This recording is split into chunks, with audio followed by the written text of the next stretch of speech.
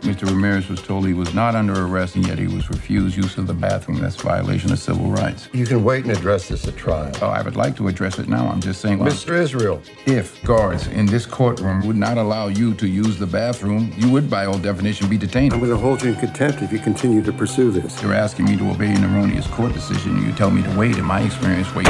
Okay, find you in contempt.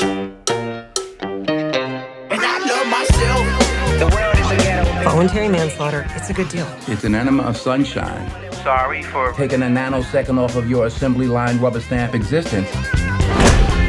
Hello? Everybody looking at you crazy. Film in Israel, we'll talk about what to expect if you are arrested. We're gonna rap. I don't mean hip-hop. I'm sorry. Why are the sisters standing and the brothers sitting? That's gendered and sexist. And polite. And patronizing. And polite. This law firm has run a deficit for years. You're firing me? You were a cornerstone of activism. You're inspiring. I'm tired of doing the impossible for the ungrateful. And you gotta make a living. Take care of yourself. I am.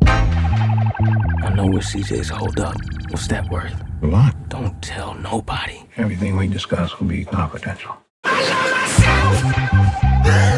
The man who did it, I know where he is. I want the reward, cash.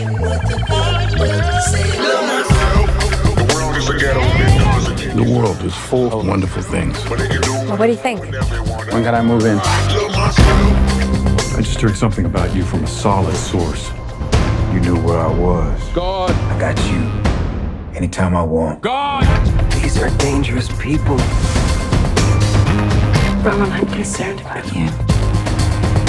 I went to war last night.